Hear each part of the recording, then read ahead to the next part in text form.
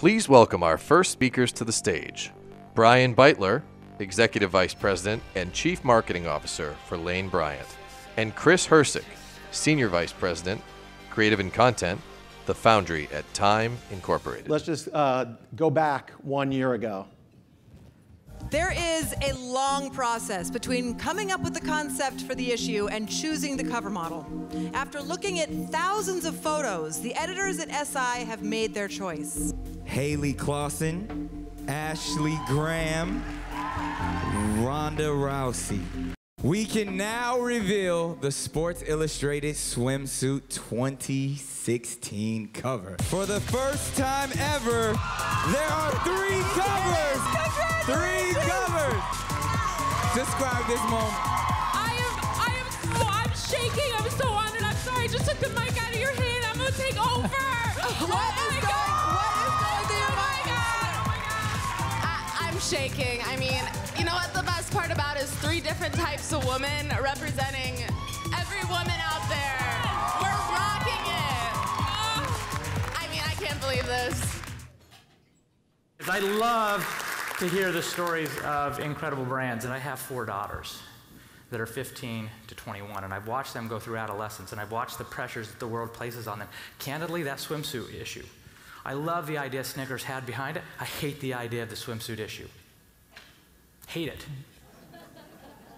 I love that women want to buy swimsuits, and they should be able to do so and go to the beach. But the impression that you have to be a certain size in order to be deemed beautiful or sexy or desirable in this world is wrong. And we had to figure out, how do we help a brand that's stuck tell a story that says maybe the swimsuit issue isn't the only way to look at a woman. So thank you very much. I'm Chris Hercik, and I'm the SVP of Creative and Content at the Foundry. And before I get started, I really wanted to thank Brian for agreeing to do this, because I think as we walk through this, it really is a great case study for when 2 brands really come together, even what might have been an awkward moment, to really sort of create something and to be honest, to create a movement. So thank you very much for having us here. You know, on average, the swimsuit issue is seen by over 16 million women. That's larger than the audience of Sports Illustrated, who has millions of female sports fans all across the world. But that issue is so powerful, and it's been credited with some amazing sort of historical moments along the way. Back in 1946, the original bikini, if you will, was sort of created. But it wasn't until 1964 when the very first issue of Sports Illustrated Swimsuit came out with Julie Campbell, was it really recognized as a legitimate bathing apparel. So leave it to the power of the Sports Illustrated Swimsuit issue to be that model of change, if you will. It also has a long history of advancing our models' careers, where they have gone on to be entrepreneurs, activists, media moguls. Tyra Banks, in 1997, was the very first African-American woman to be on the cover of Sports Illustrated Swim. That was 20 years ago. And it was also the very first issue where it wasn't part of the Sports Illustrated issue. It was actually a standalone environment. But if you look at some of the people that have had their careers kicked off, if you will, or launched because of the Sports Illustrated Swimsuit, you'll see media moguls like Heidi Klum, entrepreneurs and activists like Petra Nemkova, Kate Upton, Ashley Graham, and one even billionaire, Kathy Ireland. Many of these women have gone on to lead very successful careers that were started with this issue.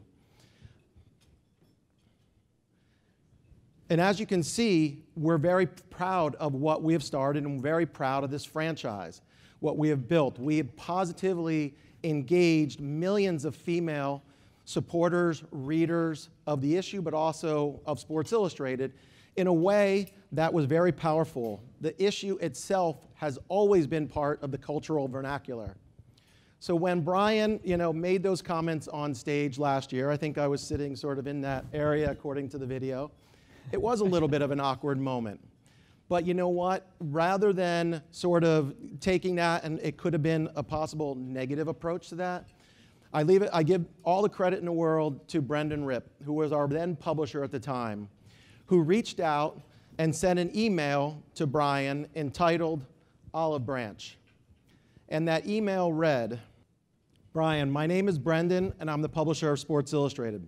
I heard SI, the brand, took it pretty hard on the chin at the Boston Ad Club. If it's okay with you, I'd like to come visit and talk to you about ways that we could help your ad dollars extend beyond the norm." As you can see, Brian was so gracious, he reached out and said, would love to speak. Obviously, things could have gone very different. When we sat down with Brian, we were both very open-minded. We talked about what the swimsuit franchise stood for. We talked about what Brian's objectives were. And we talked about all the many partnerships that Time Inc. has had in the past across the board. One of the most recent and most powerful ones was the Walgreens example, where the Beyond Beautiful message of the Oscars this past year resonated, where actresses were challenging the media to talk to them and to ask them about what they were doing, not what they were wearing. That they were much more of a story behind the clothing and behind the makeup. And that it was a little bit unfair because the men were asked what they were doing, but the women were not. So we worked with Walgreens to help push that movement out, and it was a very successful campaign. So how do we do that same thing with Brian and with Lane Bryant? But don't just hear from me. Please welcome to the stage, Brian Beitler. Thanks, Chris. So I think Chris was very mild, right? If I was sitting right there and someone stood up and said, "I hate your brand," my response would have been very different than theirs. So I'm grateful for Brendan and for Chris for having a vision and for listening. I mean, honestly, that's in my 25-year career, it's the best email I've ever received, right? Because you're standing on stage, you take a direct insult to your brand at an event that you sponsor, right? From a brand that candidly hasn't spent really a lot of money with you ever. Smaller brand, why even pay any attention? Why not write this guy off as a lunatic and just move on with your life and go forward? But that's not what they chose to do, right? They said, no, let us talk. And what was interesting for me is I went and I sat in the office and spent time with Chris and Brendan and their teams, and they shared the story, right? It's a classic case of uninformed assumptions, right, about what a brand stood for, and not being connected, and being an avid sports reader and Sports Illustrated fan, but not paying attention to the Sports Illustrated issue personally over time, not having a connection to what they do and have done for women, which was remarkable to me to step back and look and think about Kathy Ireland as a billionaire and realize that her pathway to that success was launched through her modeling career and her relationship with Sports Illustrated. And I realized in that moment as we started to talk that we share a value here of being able to move and empower women forward. And maybe not all women or men agree with the approach that they take from a directive, but that's true of many of us in all of our businesses. Somebody always has a point of view or perspective that might be different than the way that we're moving forward. But what was clear is they did see this as a platform for helping to move and launch careers and helping to build very successful franchises for both brands and for individuals. And as a platform, as you saw from us, if you were here last year, right, our view was to say, look, we just have to redefine the way we think about women and the way that we think about people in this world. And that's what we were committed to. And we started to have that conversation and go, could we do that? What might that look like? And would it be possible? And would both brands be willing to take a risk? Mm-hmm. Because this was a new conversation. The idea of body positivity has been around. It's been at a low level until we launched the I'm No Angel campaign. And if you look a year and a half later, what a journey we've been on. And there were brands that made incredible progress, like Time Inc. did here. And there are other brands that were still struggling along that journey. and still in that battle, and that's why that makes that relationship special. And I'll give you an example, because we cut an ad, television ad, to release at the same time we were doing the Sports Illustrated partnership. It was this ad. This body. This body. This body, made for turning heads. This body is made for proving them wrong. It's made for being bold, powerful, and sexy. This body. This body. This body is made for love. This body, it's made for rocking denim. This body is made for style. It's made for living. It's made for getting it on. This body is made for breaking the mold. This body is made for starting a revolution. What's your body made for? So our movement and our message, right, to communicate that at the end of the day, and this gets back to what Chris just said about their partnership with Walgreens, right? So often we measure individuals by their appearance, specifically women. On a red carpet, we ask them what they're wearing. We don't ask them the project they've worked on. We don't ask them what they care about. We don't ask them what they use their bodies for, right? And at the end of the day, that's what our bodies are meant for, to do things. But very progressive, saying, look, let's move that conversation, Sports Illustrated. Fortunately for us, I don't think they're here to offend. Is anybody from ABC or NBC here for me to offend today? So they banned our commercial, which we so appreciate, because then everybody played it for free. It was great. All right, and 4 billion media impressions later, I took all that money, I put it back in the back pocket of the company, and we let the news cycle and social media play our ad for us. But it was interesting, right? This ad can't air on television. And we couldn't figure out or understand why. We didn't probe deeply. They gave us their comments, and the reality is like, we're not going to change this. I'm not taking a woman out of this moment, using her body to nurse her baby, which in our view is the most purest expression a woman can have of her body. And we can't put that on television, but we can put adulterous affairs on television all night long. Not being judgmental and saying that that's right or wrong. I'm just saying, if you can do that, you should be able to do other things too. You should be able to show a body being used to express love in the most pure form. But that's been what's so exciting about this journey and what happened here. And I will tell you, for us with Chris, it's always interesting. And you know, what I will impart and leave with you as a part of this journey is how important it is to be courageous in moving forward your organization and your industry in ways that not just move your bottom line, but move the world. And the reality is today, and I look out here with people who have at their disposal the resources to make change in the room. You guys spend the money. Money moves issues. Money moves causes. Money moves needs forward, and you guys can put that to play. And you can do it in a way that does two things: generates good and drives profitability for a company. And my hope is that as we think about how we go and what we learn from a lesson here, is two brands with purpose coming together to move a purpose forward, and at the same time, I think the swimsuit issue did all right this year, right? Pretty good. Yeah. We did all right too, right? At the end of the day. In a very tough apparel market, I think 6 to 7 quarters of positive comps, in a declining and very tough women's apparel market. It's pretty impressive and outsized our industry and driven off ideas like this. And it's hard to have the conversation. I remember sitting trying to explain to a board, we've got this really great idea. We're going to spend 30% of all of our working media dollars with a men's magazine. It's going to be great. It's awesome. It's the best. It's so targeted right at our audience. We're going to win with this, right? And the board going, you're nuts, right? But the truth is that that's not what they said, because they understood, right, what we were trying to do and the kind of movement that could happen as a result of what we did. And so we thought we should let you see what happened.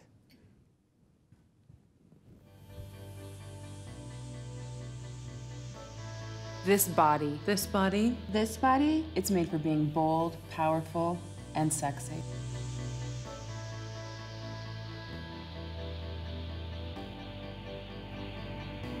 Hey, I'm Precious, and I'm here shooting with Bryant for Sports Illustrated. I know what it means for so many women that are so underrepresented in huge publications like that. It's pretty special. If my picture was on the cover of Sports Illustrated, not only would we be making history as me being the first ever plus-size model, but it would be a revolution.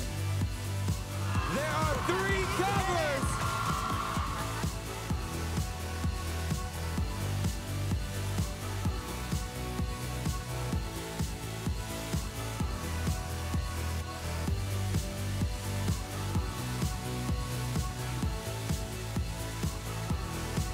Sports Illustrated, changing the game, breaking barriers when it comes to both body type and age. It's the perfect storm of beautiful photos and women that represent all things to all people. 3 different types of women representing every woman out there. We're rocking it.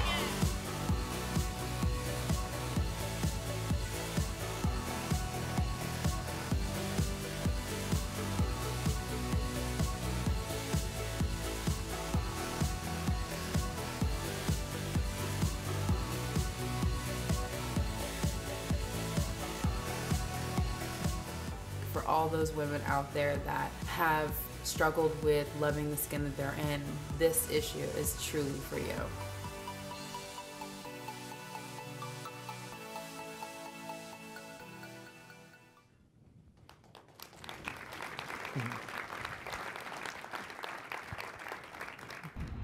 Hey Boston Ad Club, it's Ashley Graham. I'm so sorry I couldn't make it to be with you guys. I want to give a shout out to Bryant and Chris, my 2 besties. What's up? If you guys haven't noticed, my life has completely changed from February till here we are in the middle of Fashion Week, September. I have been on multiple covers. I've had multiple speeches. I've had email after email of encouragement from young women who have said thank you for representing someone who's never representing me, because I've never been represented before in fashion, in media, and film. And I really just have to say thank you to Lane Bryant and Sports Illustrated.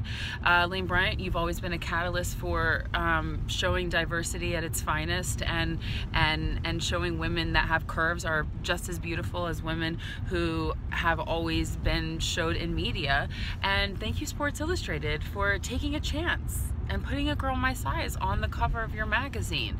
I don't know if you guys understand how many lives you guys are changing every single day, but I get to hear about it all the time. And I am so sorry I couldn't be there to show my personal, or to tell my personal story. But guys, my life has completely changed, and I'm living a fairy tale thanks to Bryant and Chris, thanks to Sports Illustrated and Lane Bryant. And I really hope that more companies continue to show diversity, because honestly, diversity is where it's at, guys. It's kind of like the in thing right now, and if you're not doing it, well, you know, it's the in thing. So just thank you so much. I'm sorry I can't be there, and there's always next year.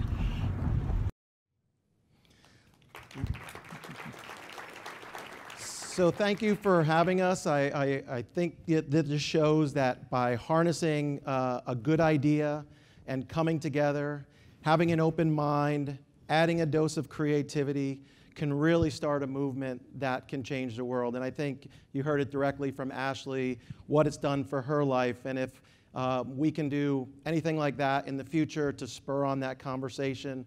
And once again, I want to thank Brian and Lane Bryant for making this happen, because it really is a movement that has been at the heart of the swimsuit issue.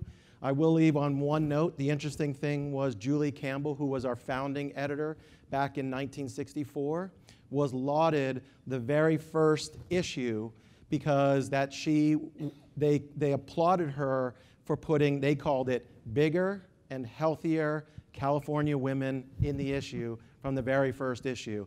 And it's always been the background of SI to be healthy and to be fit. So thank you for Brian to help us sort of extend that message and sort of take it to another level. Thank you, Chris. Thank you. So I'll leave one parting message, which is, as I look at this, and just grateful for what time, and not just Sports Illustrated, but what you guys are doing across your family of brands. And Essence and People Style Watch, and the notion and the movement, you're going to see a very different world in the future than what you've seen in the past with the way that we look at women. We've been making progress on women's issues for a long time. We still have a long way to go. We talked about that a year ago. They still don't get the same kind of equal pay. They still don't get the same kind of treatment. We still don't see them in the same kind of engineering and math fields and everywhere else. And we certainly have made some, but not enough progress on how we look at women's bodies. But it's interesting for me, and it's personal. I have a 22-year-old daughter who went through struggles that I'm so grateful I don't believe my 5-year-old daughter will go through. I'll get to see 2 generations on either side of the spectrum where we've taken a look and we start to measure people based on what they do first, and secondarily on everything else. And it's okay, I want to be handsome. I want to be seen as handsome too, right? But I don't want to be measured. Thank you, I appreciate that. But I don't want to be measured, right, based on that. I want to be measured based on the impact. It's the way I measure my daughters. It's the way I measure my wife. It's the way I measure the women and men that I work with. It's how we measure people, by whether or not we're having a positive impact on others around us. And I'll go back to that moment that I read the email. I read the subject line, olive branch.